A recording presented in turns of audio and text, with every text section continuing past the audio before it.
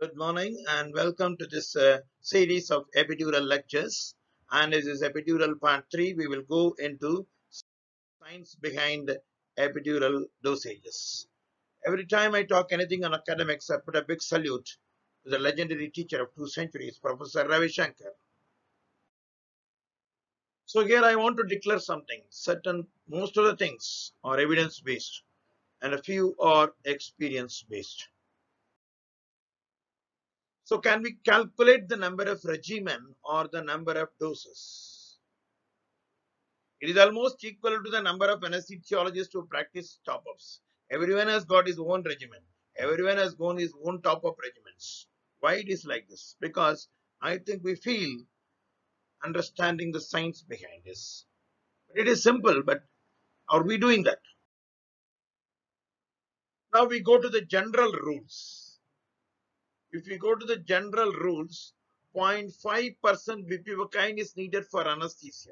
If you are planning to give an epidural for anesthesia purpose, that is complete denervation, complete sensory denervation, we need to use 0.5% bupivacaine or a minimum of 1.5% lignocaine with or without adrenaline. So if you go down below that, the complete sensory denervation may not be there.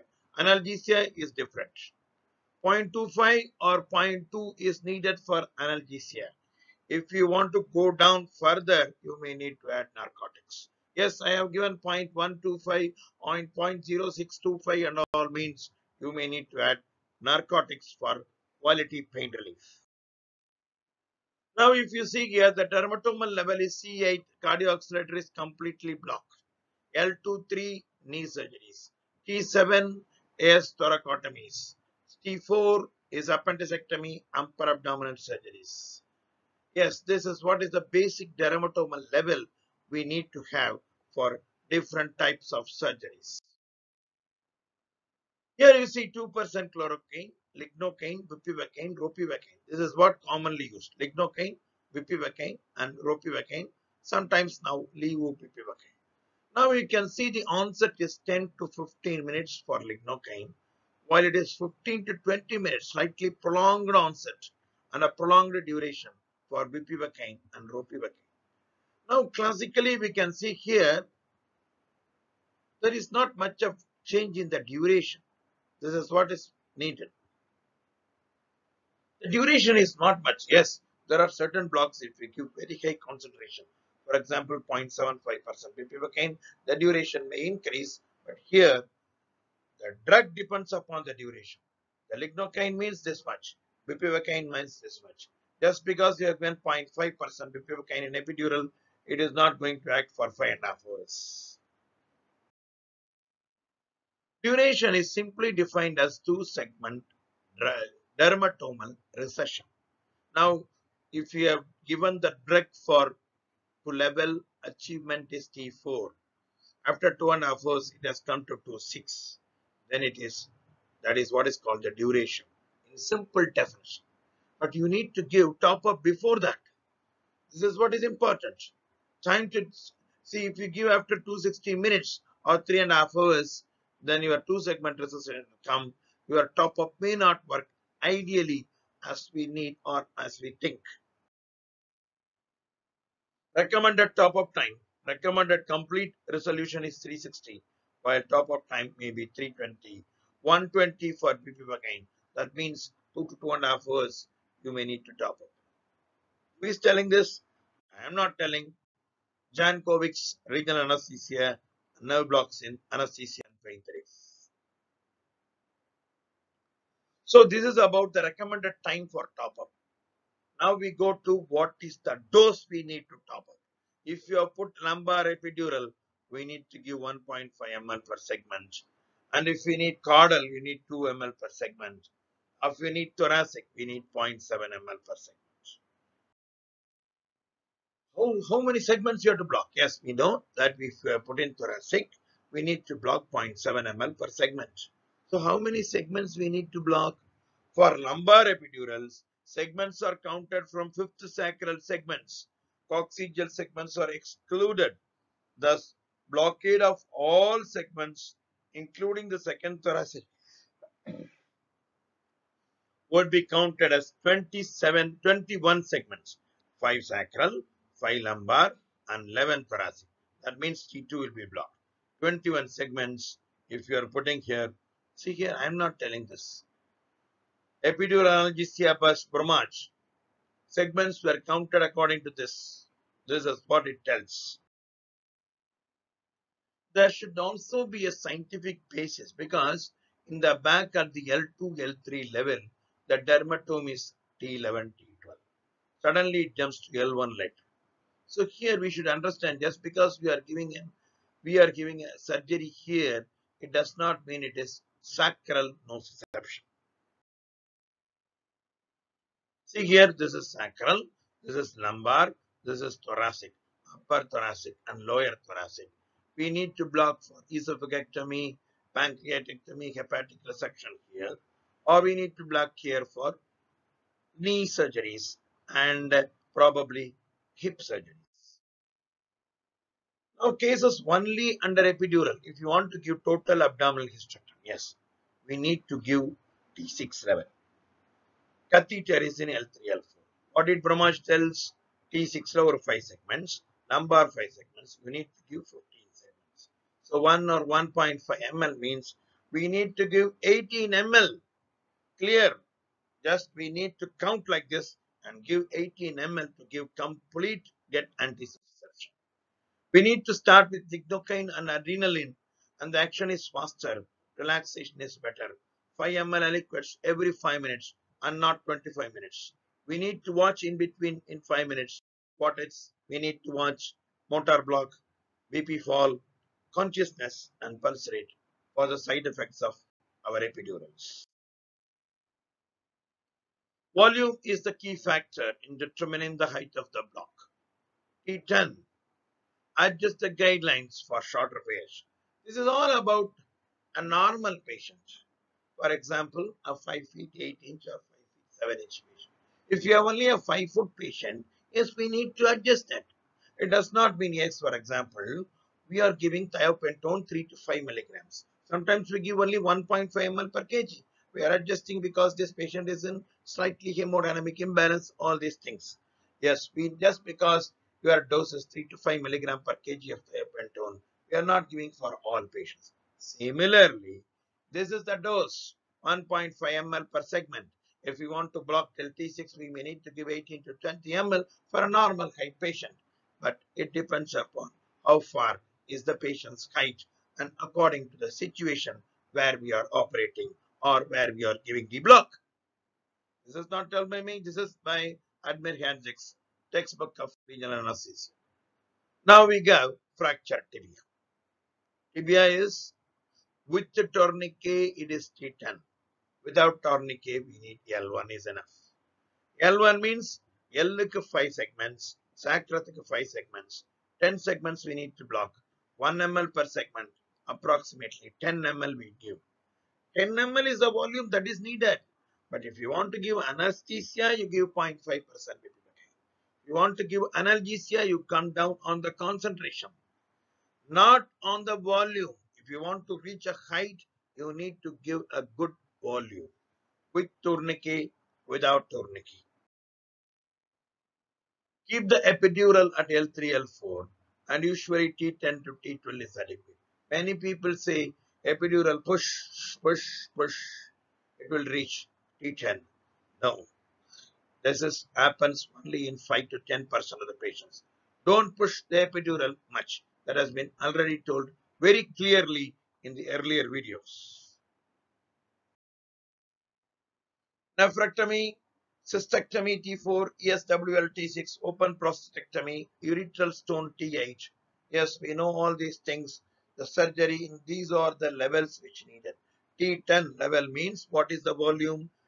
Thoracic 2 segments, lumbar 5 segments, sacral 5 segments, 12 segments we need to block, 1 to 1.5 segment per ml per segment. That means 13-14 ml of 0.5% bupivacaine we need to do for narcolectomy because that is what is needed for anesthesia.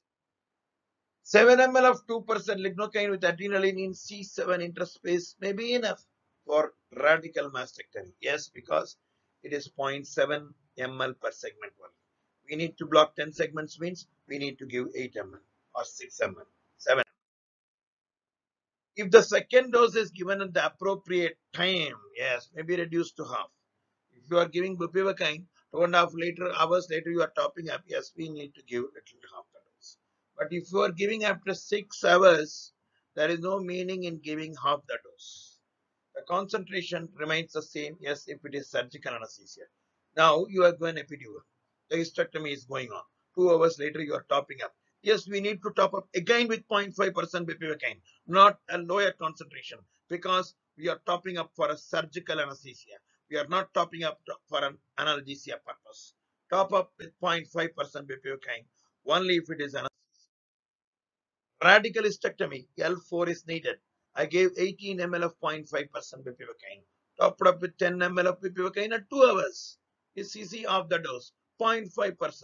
If the co is going to get over, yes, the surgeon said it's going to get over at 3.5 hours, then I can switch over to 10 ml of 0.2% bupivacaine to establish adequate postoperative analgesia.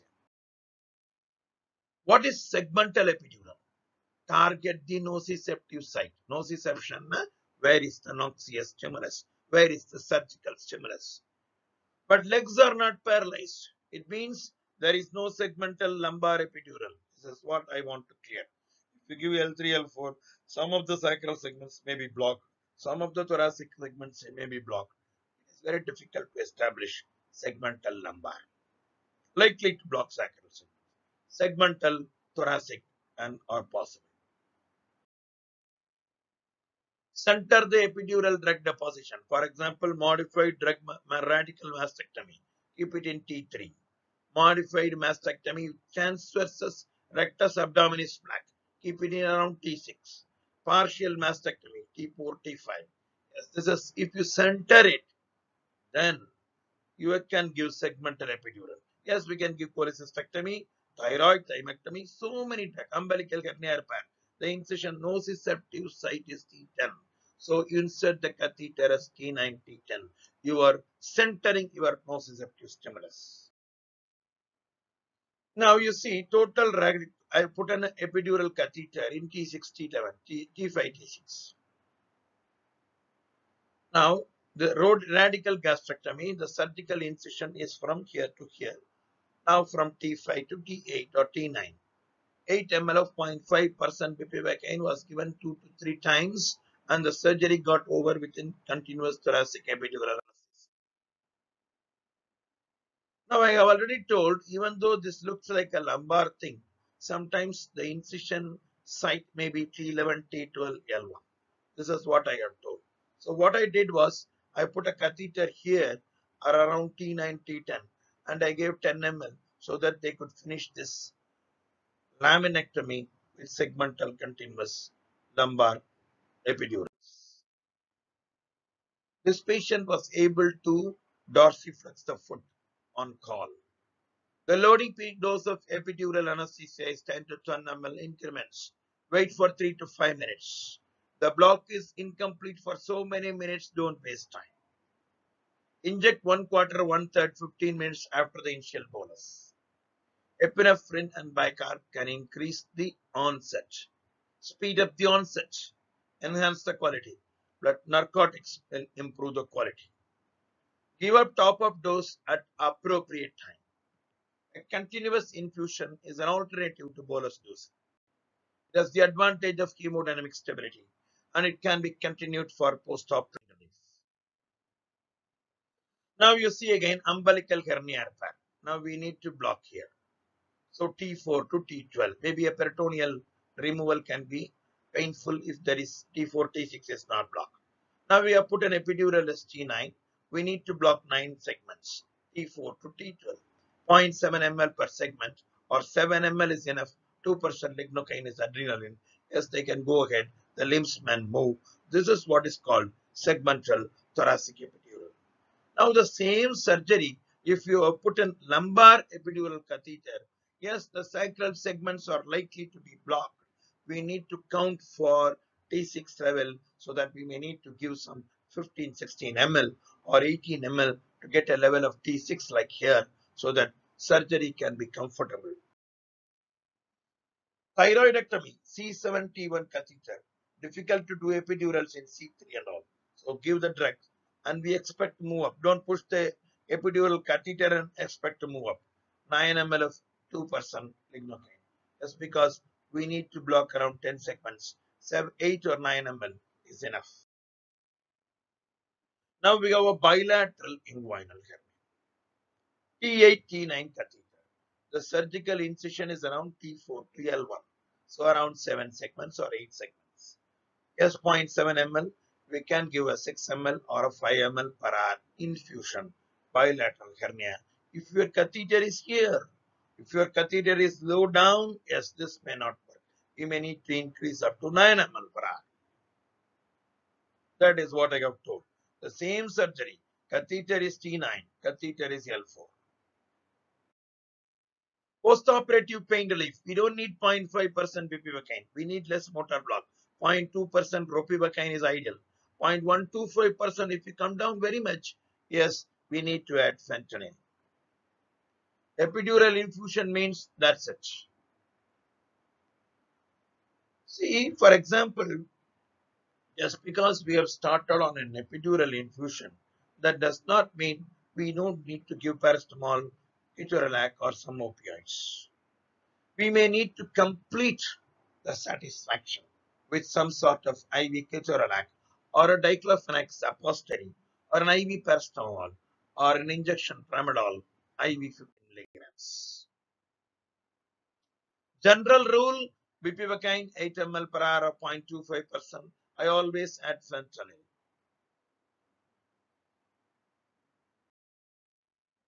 When to add fentanyl? Always we want to decrease the concentration of local anesthetics.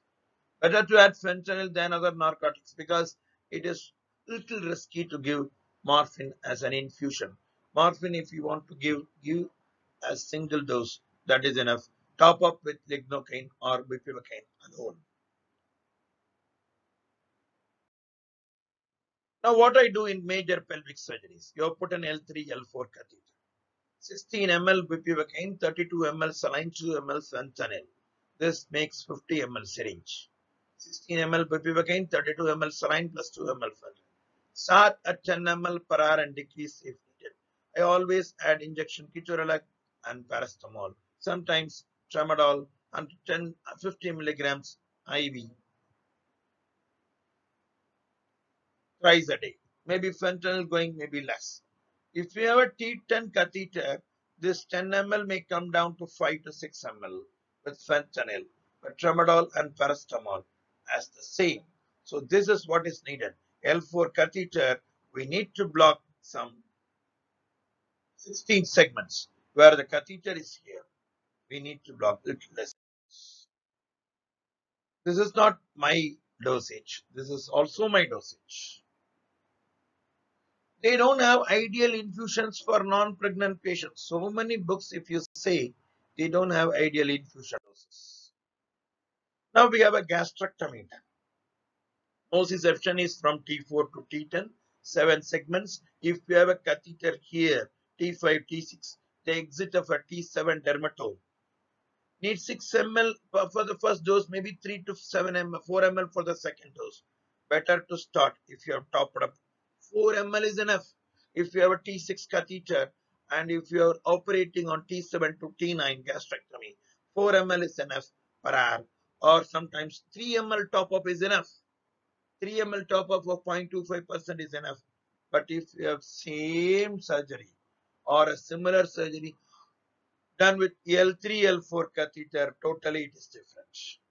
Now, if you have a total knee replacement, the nociception is L2, L3, L1. L1 is needed. So L1 means 10 segments. 15 ml may be the first dose, 1 to 1.5. Thereafter, we can come down. Probably I use in total knee replacement, epidural infusion around 6 ml per hour, followed by some ketorolac and this thing. Slowly, if the patient is fast, I now put a saphenous nerve catheter followed by a single short spinal. Epidural dexmed. Yes, if you have an abdominal cancer surgery, If you have a catheter is T8, 6 ml is enough.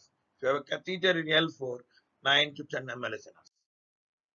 Lumbar catheter for hip surgery is 6 ml per hour. Lumbar catheter for abdominal surgery is 9 to 10 ml per hour. Volume is needed for the spread. Decrease that and use the advantage of differential block. But how much to decrease the concentration? 0.2% bupivacaine, ropivacaine is okay.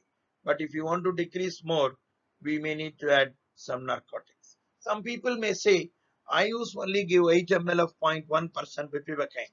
It is working for me. Yes, it will work. Now you understand the nociception. The hysterectomy done, here it is, the skin incision is put here or here. The phalansteal incision is T9. Here, if you want to add their dose to peritoneum and all, the nociception is a minimum of T10. But they also operate here. They cut the uterosacrals. All these things nociception. So this is sacral nociception. This is tissue and rectus abdominal nociceptive. Here, nociception here.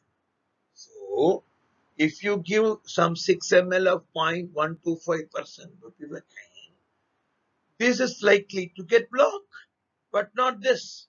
We will get some relief, but this is not complete deafferentation.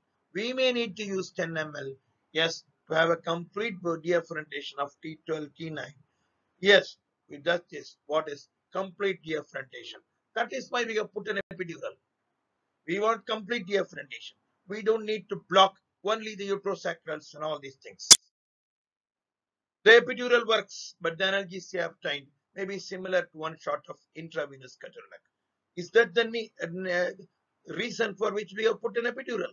No, we want complete deafferentation. We may need to block the T10 level.